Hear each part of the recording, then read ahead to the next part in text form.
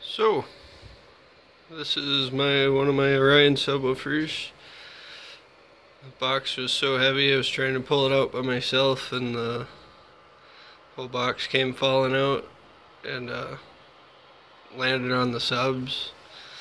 So, because of that, this piece came undone. It's like sits on top of the circle part there, and it came loose, so took her apart and used JB weld. I hope that'll work. About the only thing I could think of, and about the only thing I had. Still drying, but so it was kind of cool, but kind of, not cool, because you just heard a subwoofer. But and then I was looking at this, and I put some silicone on it, but it was cracked there, so I put some silicone.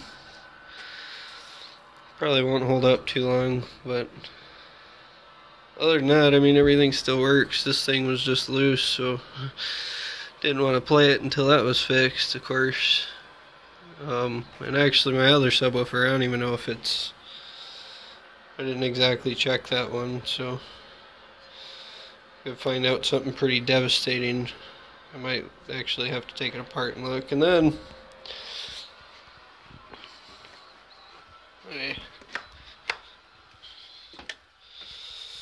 one of my 2500.1s went into protect and won't come out, so I should still have my year manufacturing warranty, so I'm going to take that back. There's Marlo. Sorry. So that's an update on my system right now. Went for a 3-hour drive yesterday, and well, actually, I drove 3 hours one way and jammed the whole way. Nothing overheated. I also put some fans in. I haven't took a video of that yet. I will probably when I put everything back together. But yeah, and then yesterday when I was driving back, just the subs quit working, and I got them strapped, so that makes sense why they both stopped. But yeah, that's an update to my system. Thanks for watching.